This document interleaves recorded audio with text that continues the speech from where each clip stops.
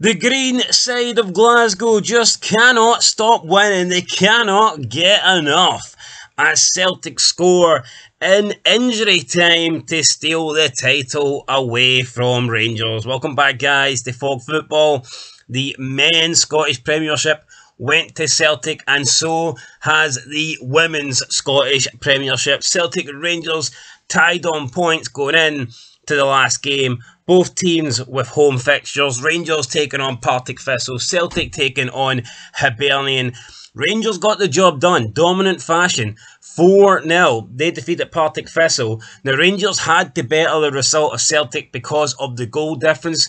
Celtic were level on points, but had far superior goal difference. So whatever Rangers done, Celtic had to match it to win the title. Rangers beat Partick Thistle by 4-0. Celtic are drawn. They're being held by Hibernian right until the 90th minute, and then bang, just like that, they get the late goal.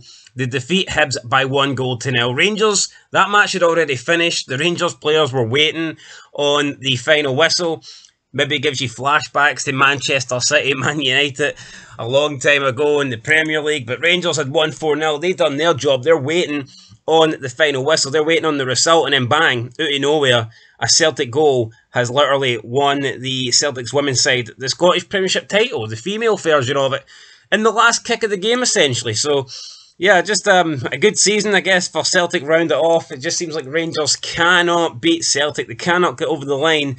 They did have a 6-point lead at one point over Celtic in this title race, but they have threw it away, and now, yeah, Celtic have won the league in both the men's and the women's Scottish Premiership, and it's been a bad season for Rangers. Still the Scottish Cup to go, but yeah, Celtic boss was speaking about the late winner. Alina Sadiku told BBC Alba, quote, "I'm so happy for the girls, they deserve this so much. I'm just as proud as I can be right now. I was calm until we scored the goal. That's when I went loca. I love this team so much, and I'm just so proud. I'm so happy for the club, for myself. I came here to do something good, and I think I managed it pretty well. The fans are amazing. This is for them, for all their support. I'm just so happy." End of quote. I mean, she can say she was calm. How could she possibly be calm? It was 0-0. It was 0-0 until the 90th minute. Celtic were about to let the title slip through their fingers, but then no, they stepped up, they got the goal, and what a feeling that must be for the Rangers women. You win 4-0, you're waiting on the result, you're not needing a goal, all you need is Celtic not to score in the final few minutes, and then bang, they score 90th minute, and it humps Rangers out the league title. But Rangers only themselves to blame, had a 6-point lead not that long ago, and they blew it. Gallagher, though, with that 90th minute winner, gave Celtic the win. I know people don't really care about women's football, neither did I, to be honest, but I thought it was worth mentioning that who won the title. And yeah, it looked like Glasgow will be remaining green. So Celtic obviously did finish in first place, 82 points.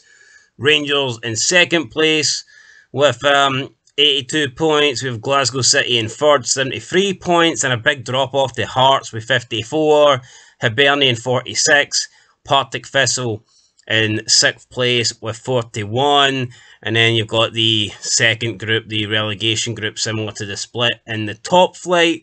I mean, Glasgow City are normally up there. They can give Celtic and Rangers a challenge, but I mean, outside of Glasgow City, it's very similar to the men's game, where it's just like Celtic and Rangers dominating, and then everyone else is essentially playing for scraps. But fair play, Glasgow City normally are a little bit closer than this, but I guess since Rangers and Celtic got established, Glasgow City have kind of lost all their best players, because they were the established team, you know, they were the number one team in the women's game. But with Celtic and Rangers, I think they came around, what, maybe 12 years ago, something like that. So with them obviously existing now, they've automatically become the two biggest clubs in the women's game, and Glasgow City have been demoted to third.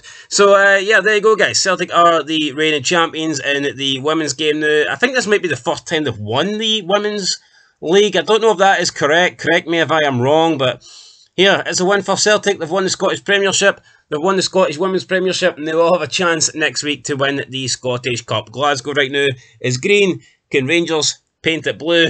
Doesn't fucking look like it. Anyway, the Rangers, they're only coming right now. Where are they? There's more chance of that Chris Boyd fucking cardboard cutout, I think, winning a game than anybody in that Rangers team. They need to do something, man. They can't keep this dominance period for Celtic going. They need to end it. So we'll see if they can do that next week. But yeah, right now, Celtic are celebrating. They celebrated yesterday, and I'm sure they'll be celebrating tonight as well. Anyway, guys, that's it. Till next time, peace.